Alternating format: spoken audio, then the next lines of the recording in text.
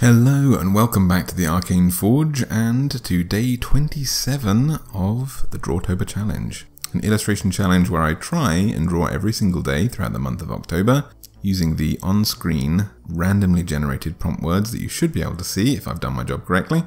And for these illustrations I like to use analog methods, so that's no digital stuff, so I'll be using pens and pencils and inks as well to paint today's illustration. And you're very welcome to join me in this illustration challenge. Just make sure to tag me in whatever you come up with so that I can share that with the rest of my community. But otherwise I think it's time to get started with today's illustration based on the prompt word pack. So let's go.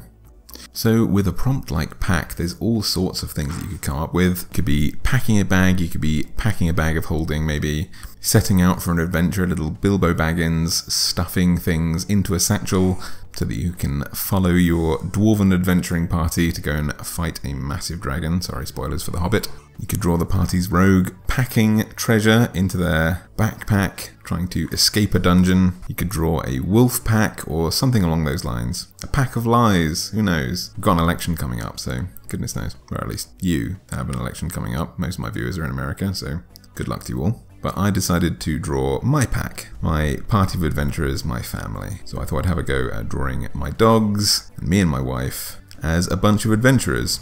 I've drawn my sweet little Nilbog, goblin-y angel hog, Myrtle, the little French bulldog, floating ominously with light shining from her eyes and mouth as she casts some sort of warlock-like eldritch symbol on the ground, rising from which come several shadowy, clawed hands. Despite her very, very cute and cuddly appearance, she is an absolute terror, and I love her so, so much. She is very, very cute, she's very cuddly, she's always following either me or my wife around. She likes to sit on our lap, she's snoring away, I'm sure you can hear in the background. That is just a fact of life for the time being until I get my audio recording sort of studio fully set up. I'm nearly there, but even then she'll probably want to be lying next to the door so that she doesn't miss out. She has terrible FOMO. If you go into another room, she always wants to be with you. She's not got such a problem with like separation anxiety when it comes to leaving the house, but if she knows you're doing something interesting, or if multiple people are going to be sitting in a room, she really wants to just be in that room. She's a sweet, sweet, needy girl, but she's also an absolute terror. She is as cheeky and destructive as she is adorable, and she's very, very cute. So that goes to show how much destruction she can create. So I thought I would show her dual nature here as she levitates off the ground and summons dark tendrils to destroy our foes. I've drawn myself here as a wizard, casting a ray of light with a nice little curly staff. Unfortunately leaning a little bit forward, so my chubby belly is getting in the way, causing a few fabric wrinkles here and there. But also I've got a sort of arcane focus as a little floating crystal around my forehead. Riding behind me, I've got my wife, Yvonne, who is punching out a few blasts of lightning. If we were all spellcasters, Myrtle would definitely make a pact with some sort of infernal deity very quickly. I feel like the amount of research that I do on my Monster Mondays hopefully indicates that I would be some kind of wizard, and Yvonne pretty much is a sorcerer. You would be. Rage-fueled magic, I think, would definitely work. Yeah. So Yvonne comes across as quite a timid, I guess, when you first meet her person, but has what I like to call the no BS force field, that if any kind of self-aggrandizement or general lies or perhaps posing any kind of a threat to anyone who's made it past her no BS force field poses, well, I would say to those people, Yvonne is easily a challenge rating 30 creature. Yeah, she's Scottish. Yeah, she is my backup. Yeah, I was planning on you not being in the room when this was going on. But yeah, my sort of defender, I guess, and also my closest ally. Metal just snorted there because I'm being cringeworthy, I guess. But yeah, so I thought one of the other things I thought I would do is I'm drawing us as D&D characters, so I like to draw us in fantasy stuff. But my wife always likes to kind of have as modern dress as I will let her away with in our campaigns, basically. And also the other important thing is that all of her characters have to have pockets. Lots and lots of pockets and satchels and things like that. My wife has quite a bad back. And as a result, cannot fathom the idea that an adventurer would want to carry their materials in a massive backpack on their back. And therefore would do the far more practical thing of sewing a lot of pockets and things like that onto their clothes. So she has some cargo trousers here to stash her adventuring gear. It's a level of detail that I wouldn't normally put into a character, but I think that is something that, as someone who has just played this kind of game for a long time, I would never think of, which is why I like introducing new people to D&D and things like that, because these are character features that I wouldn't normally put on characters, but it's the kind of, different people bring different attitudes and things like that to the game, so I like someone's fresh take on this kind of thing. So pockets, not just a requirement in the real world in dresses, and skirts and general women's clothing like jeans that have more than just a thumb's amount of pocket space, but also, like the bag of holding is like my wife's immediate go-to, because that should be a thing in real life, basically. Look, one of us needs to be tough, and it's not going to be me. And then finally, because we have a massive imbalance in our party with super low HP and a lot of spellcasting, we don't have a tank, and we're going to get crushed by whatever DM is here. I also decided to draw Bella, the Staffy, as a massive dire hound that we're all riding. Now, unfortunately, I made Bella a little bit feline looking here. I don't really know what I did to make her look too feline. I think maybe I made her nose too narrow or something.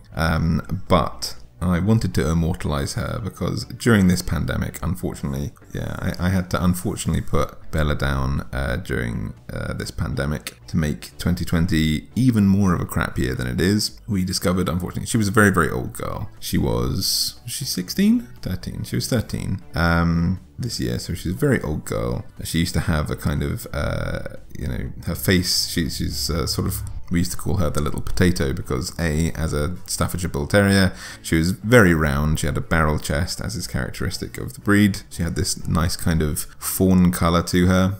And when she was younger, she had kind of like, I don't know what you call it, like black markings on her face that led all the way up from her eyebrows down to her snout, pretty much. She'd been getting older and older, and that had become salt and pepper, and then sooty, and then just pure white, leaving just some very fabulous eyeliner and a little black snout. She was very old, and she liked her own space. She was a very sweet girl. Probably the gentlest dog that I've ever encountered. Very kind. She was very empathic. If you were ever upset or something like that, she could immediately tell and would come straight over and come and sit by you, and sometimes even climb onto you and just look you in the eyes. She always had very upturned eyebrows. We used to call her the sad dog because she had this little piercing gaze. She would let you know when she was done walking. She was a very old lady, so you'd go walking, and then about halfway through the walk she would decide she was just done and wanted to go home, and would be very belligerent and just sit down and stare at you with these very sad eyes, making you feel extremely guilty.